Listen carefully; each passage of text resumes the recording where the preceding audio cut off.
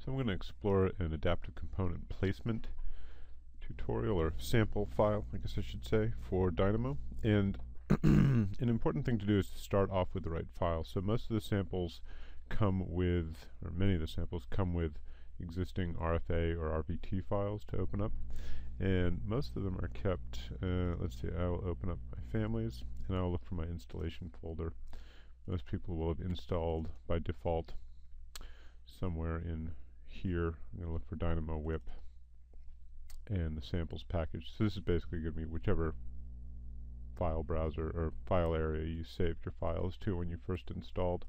I'm going to go into samples and I'm going to get my adaptive components base file, RFA.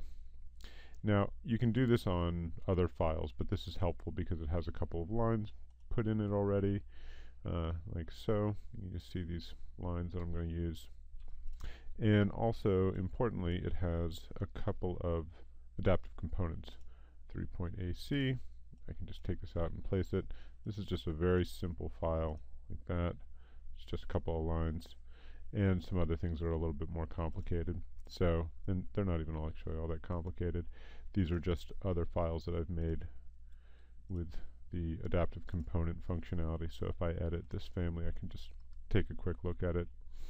It's just a 3-point family. I'm not going to get into actually the authoring of this, but it uses some fairly standard tools to make this. But the point is that I've got a couple of loaded families and I've got some lines. So I'm going to go ahead and fire up Dynamo. And I'm going to get the sample file that basically goes along with this.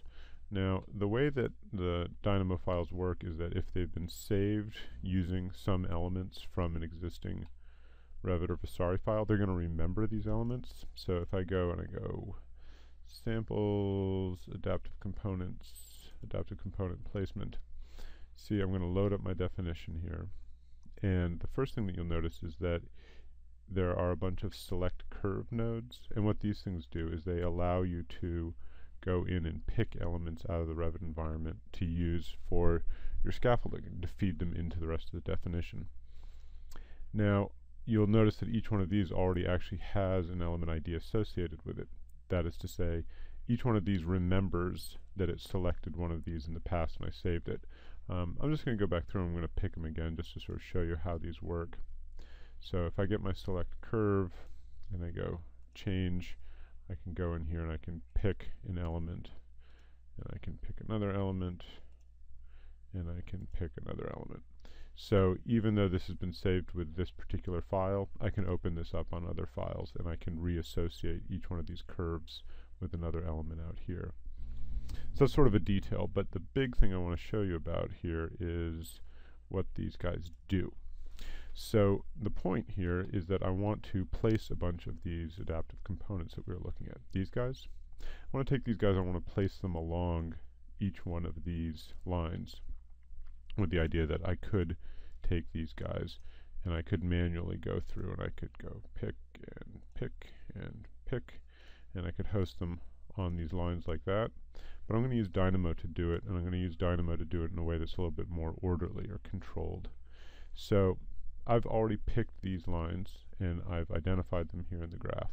So I'm passing each one of these curves into an XYZ array on curves.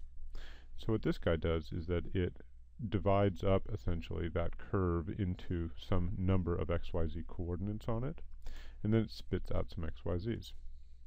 So I'm just going to unplug a couple things just so we can show a couple things as we go along here. I'm going to put a watch node on here just to see what it's spitting out.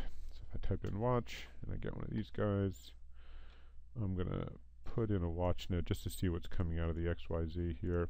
And I'm going to run that. And you can see that now I've got my list. So I've got a list of XYZ coordinates. And that's basically the division of this curve, which is this curve out here, by some number of increments. Nothing too crazy. I'm just going to detach that for now. So what that's doing is that then I'm passing a list of XYZs out of each one of these nodes. Now the problem is that if I just go ahead and run this, I'll just will start running automatically. And I can go in here, I can look at this Watch 3D node, and if I zoom to fit, I'll see all of my representation of my geometry in here. So I can see that I've got a series of points that are each lined up along this line. And each one of these guys is going to be in order, 1, 2, 3, 4, 5, 6, 7 along each line. Well, what I want to do though is I don't want to lace up 1, 2, 3 along one line. I want to go 1, 2, 3 between lines, 1, 2, 3, so that I can span them. So the trick is, how do I gang up, index number 1 with index number 2 with index number 3, and then collect them and pipe them into my adaptive component? Well, this is where my combine node comes in here. So what I want to do is I want to take all of my incoming lists of XYZs, and what I'm going to do is I'm going to take my combine node, which basically means for everything that comes into this list, and I can expand or contract that list, by the way, if I have more things I want to pipe into it. For every one of the things that comes in on this list, I want to do something to it.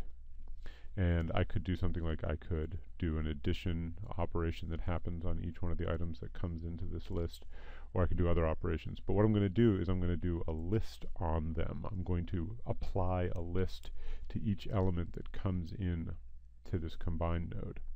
And what that means is that now if I take the output from my combine and I pipe it into my watch, we'll see that my data is looking a little bit differently. So before, I'm just going to get one of these guys, copy, paste, and I'm going to pipe this guy into it. So we can just compare how our data looks. So here I've got a list of a series of XYZ points, which go along this line. And now with my combine, I've now got a list of lists. And each one of my sublists contains a group of 1, 2, 3 XYZ coordinate points. And each one of those lists of XYZ coordinate points is basically the first one of each one of these lines, and the second and the third, and so on. So what this allows me to do is I can now gang up all of my XYZs into a list that makes sense for what I'm trying to do. So now that I've got a gang of lists coming out in an orderly fashion, I can pipe them into my adaptive component by points. So if I take this and I put it into that guy, my adaptive component also needs to know what component to place. So I've got 3 points.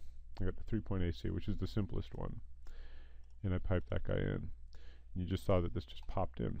So what it has done is it's gone in and it said, okay, for each one of those gangs of XYZ points, 1, 2, 3, I want you to lace them together, 1, 2, 3, into a component.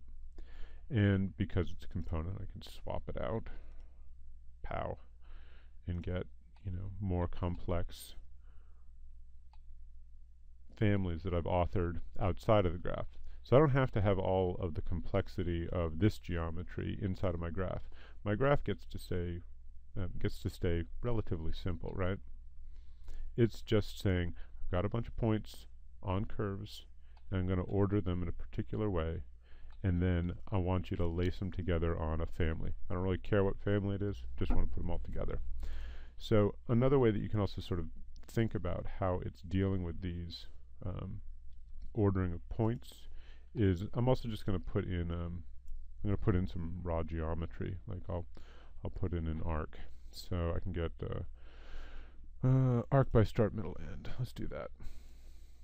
So for the arc by start middle end, I can do a similar kind of thing where I'm going to take my x's, my y's, and my z's, and pipe them together. And if I look at my arc instead of my component, file that right into my thing, you can see that I've got a similar effect, right?